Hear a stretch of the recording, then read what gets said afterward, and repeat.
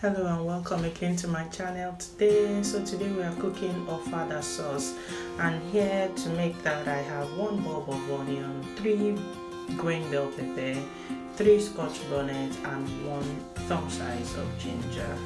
So yeah, I've got my pot on the fire and I'm going to blend everything together. So that's the blend of the pepper mix. It's roughly blended together.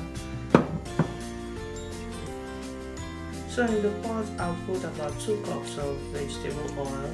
This step you could use bleached palm oil because that's what is ideally used, but I'm not a fan of bleached palm oil, so this is a substitute for bleached palm oil.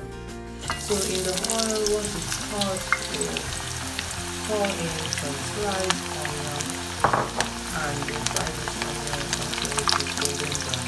So majorly what this does is it flavors the oil, and this step is quite important. So we'll fry the onions until it's golden brown so that I can reduce all its flavor.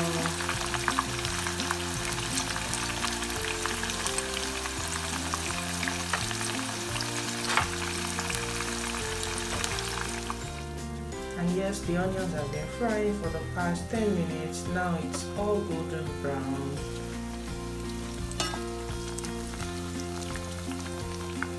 And once you get to this stage, then yes, this is the color we want to achieve. Then I pour in my pepper mix. Notice I did not add tomatoes. You can add tomato if you want, but the traditional one, it's usually no tomatoes there, but like I said, you can add green tomato if you want. So I'm going to mix this together and allow it to cook on medium heat.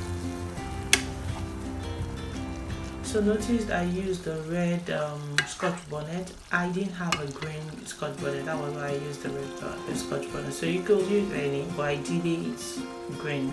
So I have an assorted meat here. I have some gizzard, I have some snails, I have some meat. So I just assorted meat.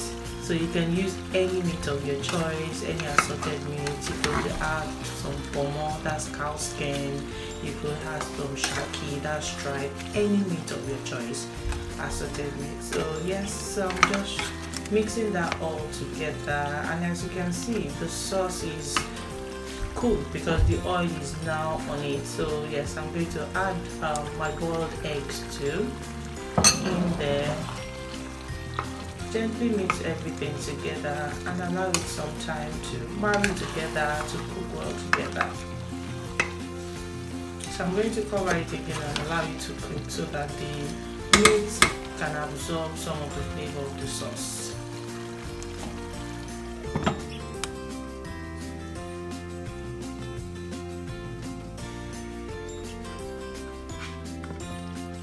So yes, it's allowed it to cook for about 10 minutes. So it's been cooking for the past 10 minutes now, and yes, it is ready. It is ready now.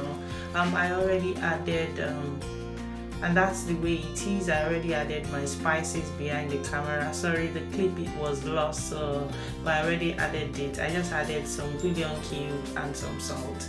That's all I added to it. Yes, and as you can see, that is our Ofada rice with all sorts of assorted meat, and yes, that's how it looks.